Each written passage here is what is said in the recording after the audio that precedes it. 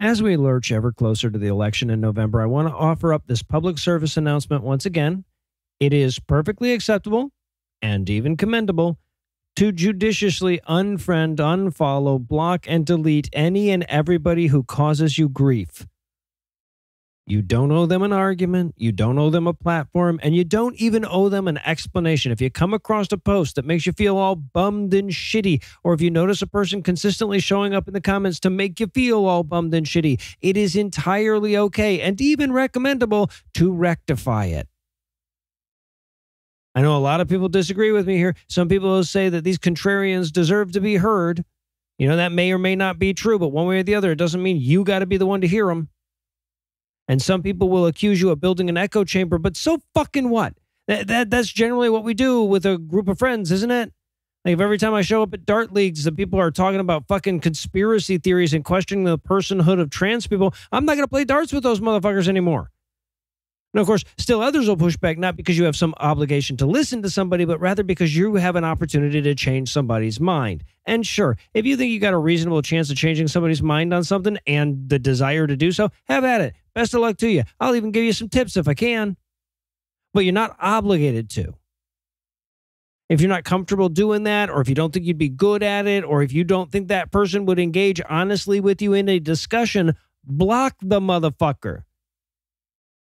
Because look, engaging with this shit drains you. And sometimes you don't even know how much it drains you. I have lost sleep over Twitter fights before, right? I've spent whole days and even whole weeks miserable in an effort to change the mind of a person who wasn't even fucking listening. And I've seen friends drive themselves to the very precipice of a breakdown, stressing over all the bullying and bullshit that they're seeing online.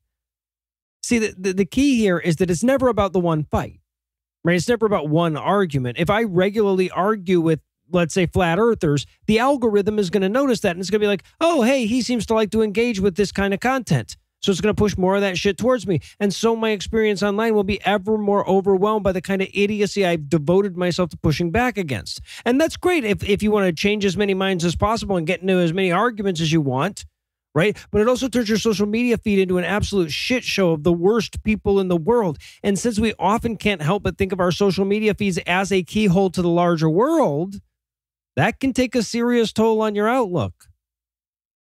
The feeling the whole fucking world has gone crazy shows up way more often when you stare most deeply into the crazy parts. And of course, as we engage with this stuff, we're also pushing it towards our friends. Right? Like I have a bright red line when it comes to bigotry on my feed. You throw something transphobic out there, you're gone. Blocked, deleted, unfriended, whatever. And I'm not even going to tell you about it because even responding to it with a fuck you increases the chance that a trans person is going to have that post shoved into their feed. Right. And when I say all this, when I'm talking about blocking and unfriending, I'm not talking about trolls.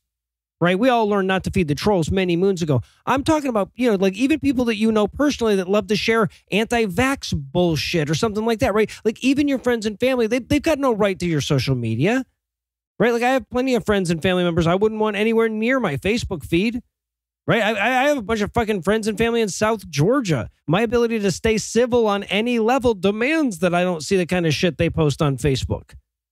Right. There are conservatively 32 trillion fucking ways to keep in touch with people in the modern world. If they want to get bent out of shape because you cut them off of one of those ways, that's their issue, not yours.